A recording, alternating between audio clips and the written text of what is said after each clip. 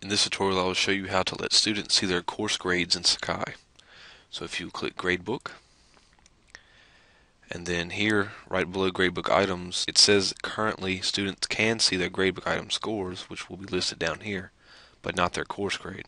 You can either click the link next to this or you can use the tab at the top.